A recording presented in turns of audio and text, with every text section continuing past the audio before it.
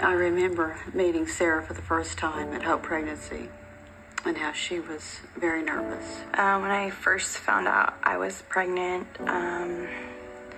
I was very disappointed in myself for having gotten pregnant again. Definitely I was ashamed and I was nervous, and I have some health problems, so I didn't see how I could manage to carry another child.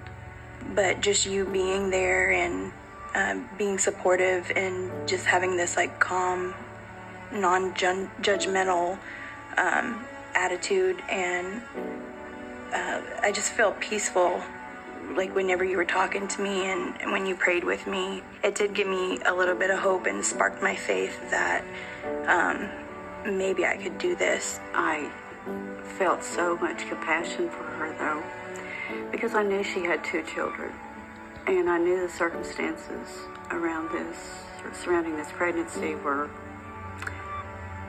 not good, and the fact that she was so undecided.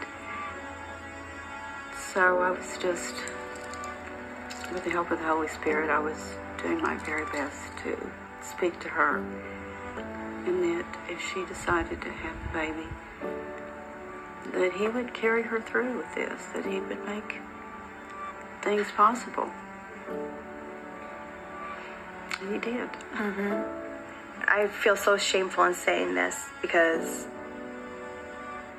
just of my beliefs and stuff, but at one point I told my 5-year-old, I'm going to give the baby to Jesus. And she said, no, Mom, Jesus gave the baby to us.